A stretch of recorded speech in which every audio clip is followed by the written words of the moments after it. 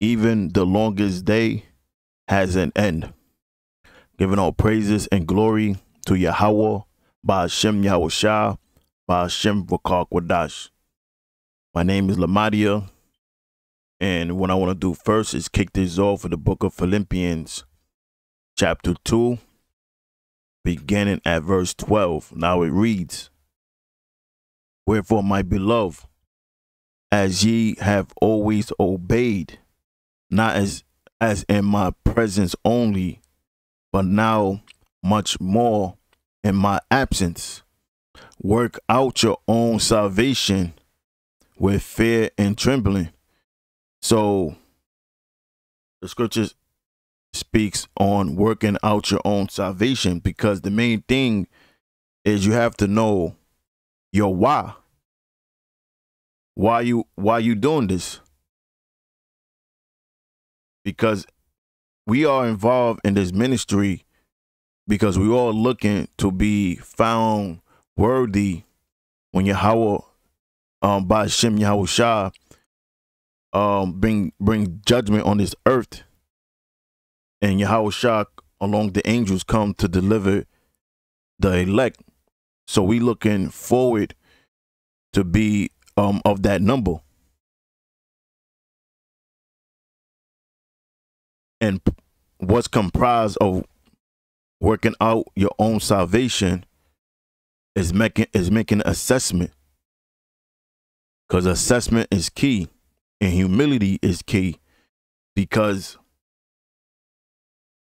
we all are disposable to the Most High. The Lord could take that spirit away from you and put that same spirit on somebody else that will appreciate it even more. So we can never take this this gift of the truth for granted. So I read that part again. Work out your own salvation with fear and trembling. So the key thing is with fear and trembling. That's what keep you in fear, is knowing that the Lord doesn't need us. The Lord said he could raise up rocks to prophesy. And the Lord said in the book of Corinthians that he found this as being foolishness. The scripture speaks about the foolishness of teaching, because the Lord doesn't need us, but it shows our faith.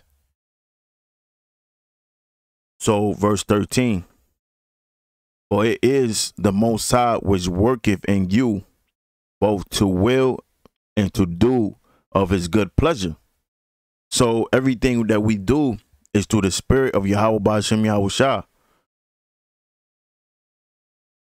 That's why we involved with this, to fulfill the Most High good pleasure. And it says, "Do all things without murmuring and disputing," because this ministry shouldn't be a burden to you.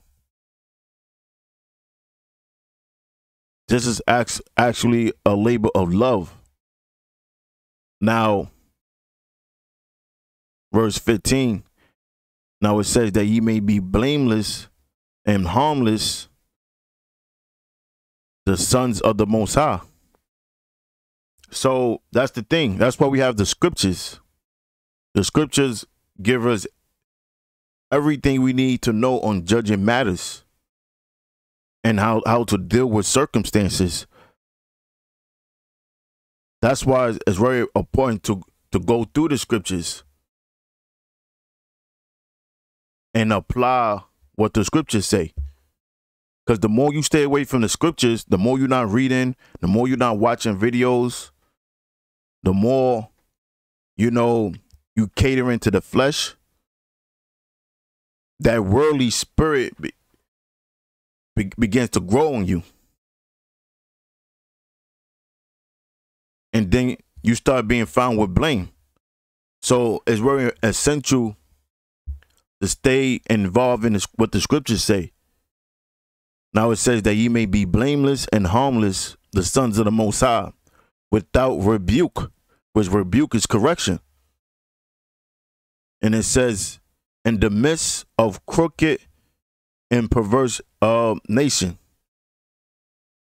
And I just want to touch back on rebuke, because a lot of times correction comes because the scriptures is not being applied. And a lot of times the basic scriptures get overlooked.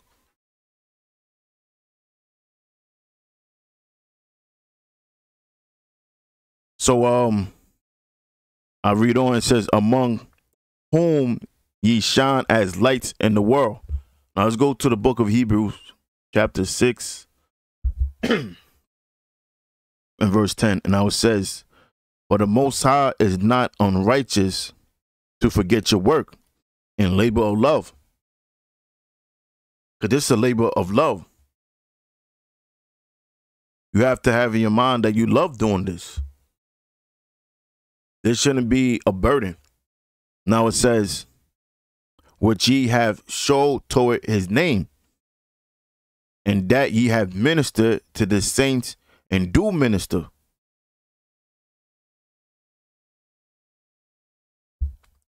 Because you know what? Not everybody that's called is of the elect. And we don't know if we of the elect or not. As of right now, we're just candidates.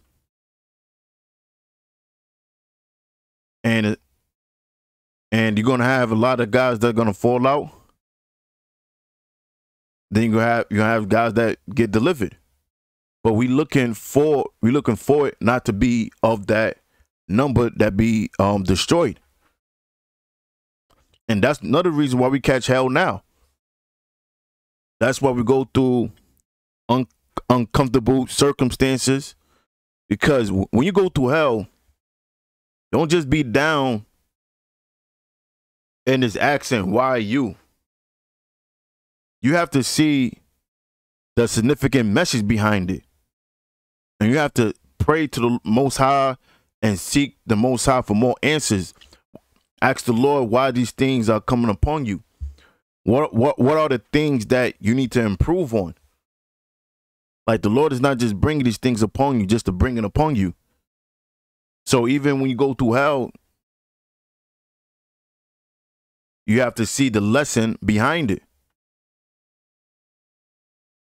Now, verse 11, and it says, and we desire that every one of you do show the same diligence. See that? The same diligence. So you have to be obsessed.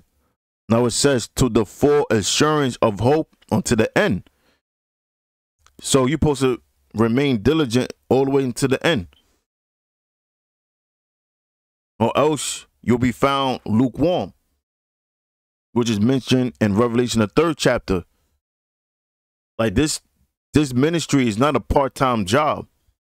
It's actually a full-time job. This is a round-the-clock job.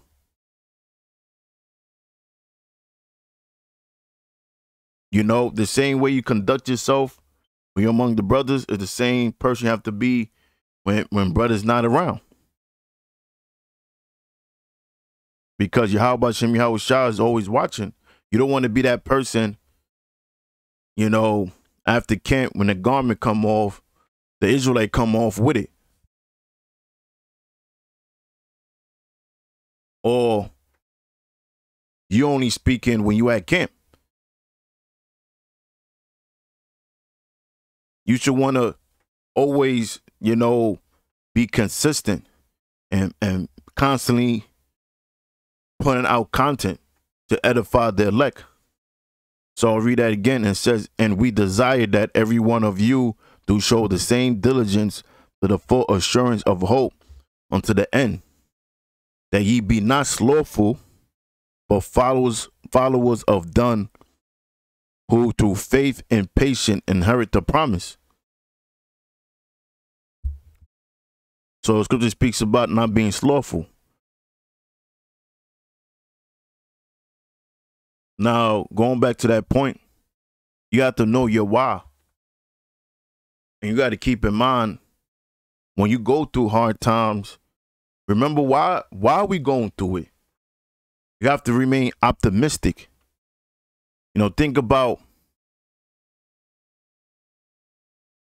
you got to think about, this is not for eternity. And the end is drawing near. And we going through it so that way we don't be judged with the world when they receive their judgment. 1 Corinthians 4:9, it says, "For I think that the Most High has set forth us, the apostles, last." Because now we all consider apostles. The word apostles means sent out. We were sent out to teach. And it says, as it were appointed to death. So you got to have your mind, in your mind that death is a possibility. But if that's the case, so what? So be it. Because we also know that the Most High could resurrect us back alive, bring us back to life. Now it says, "For we are made a spectacle unto the world, and to angels, and to men."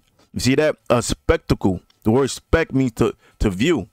Because whatever we go, believe it or not, we're being analyzed. And something about us just stands out from the average so-called Negro or so-called Hispanic. So people are analyzing and looking at you, and you want to carry yourself as such, as a righteous man. And that's why things happen too, because we give off a certain spirit.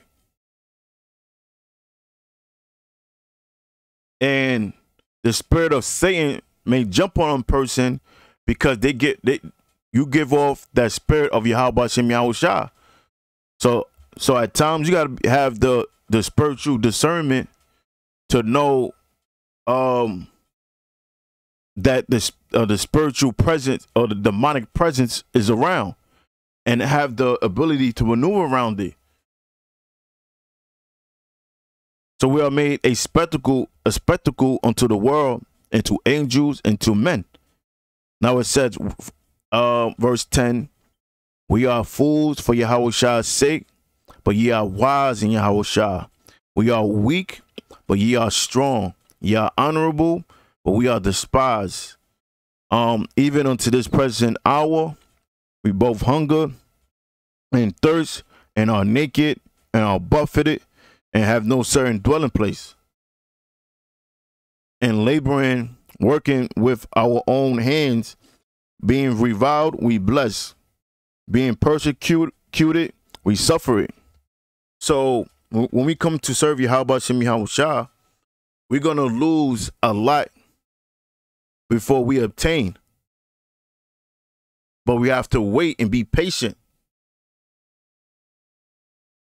Because everything we see today is all temporary.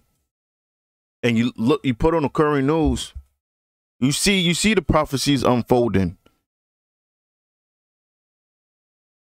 You could see the MOTB coming, the nuclear destruction coming. So you just have to be patient. Even when things are rough, be patient.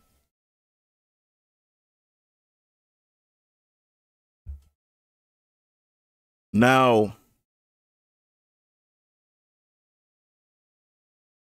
let me see here.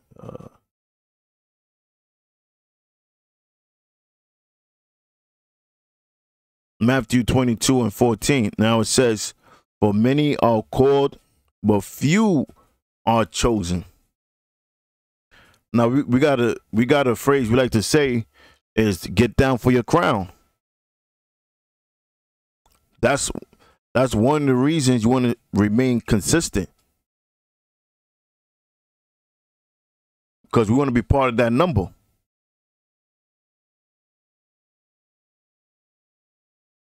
Now, the 2 Peter 3:10. But the day of the Lord will come as a thief in the night, in the which the heavens shall pass away with a great noise, and the elements shall melt with fervent heat, and the earth also and the works that are therein shall be burnt up. That's talking about the nuclear destruction. Seeing then that all these things shall be dissolved, what manner of persons ought ye to be in all holy conversation and godliness? So it's talking about what manners or what conduct we supposed to have and what conversation we supposed to be having. Now it says, looking for and hasten unto the coming of the day of the Most High. See that? So that's the conversation you're supposed to be having. Spiritual conversations. Because, all that worldly conversation doesn't profit in nothing.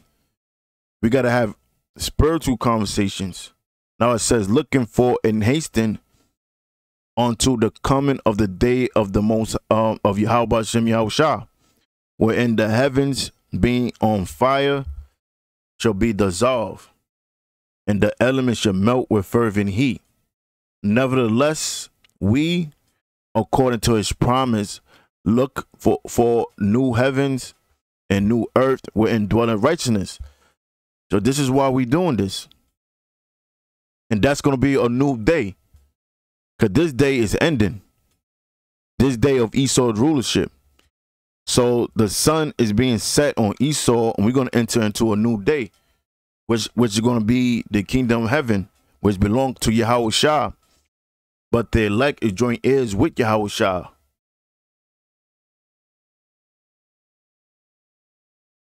So keep that in mind, brothers. No matter what we go through, we almost at the end. And I guess I'll close with this. This account with Peter. Now this is Matthew 19 and 27. It says, then answered Peter and said unto him, behold, we have forsaken all. Because when you really read this from up above, Yahushua was telling them the things that was going to cause a person to not inherit the kingdom of heaven. Matter of fact, let's go to it.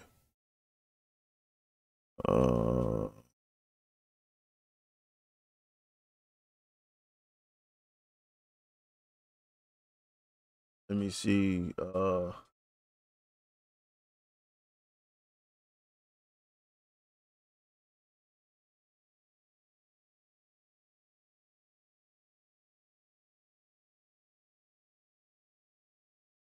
You know what? I just go to the point. You brothers can read down your own time, but I just summarize it. We read up above, it speaks about the rich man. And then it speaks about the eye of the needle. And let's go to verse 27, get to the point. Now it says, then answered Peter and said unto him, behold, we have forsaken all and followed thee. What shall we have therefore? So Peter got emotional. But we gave everything away for the ministry's sake. Now it says, and Yahushua said unto them, verily I say unto you, that ye which had followed me in the regenerations, when the Son of Man shall sit in the throne of his glory, ye also shall sit upon 12 thrones, judging the 12 tribes of Israel. And everyone that hath forsaken houses, or brethren, or sisters, or father, or mother, or wife, or children, or lands, for my name's sake, shall receive 100-fold, and shall inherit everlasting life. For many that are first shall be last, and the last shall be first. So that's what we're looking forward to. So with that, Lord willing, this video is edifying. And again, I'm going to say all praise and glory to Yahweh, Ba'ashem Yahushua, Ba'ashem Rakak Wadash. Shalom.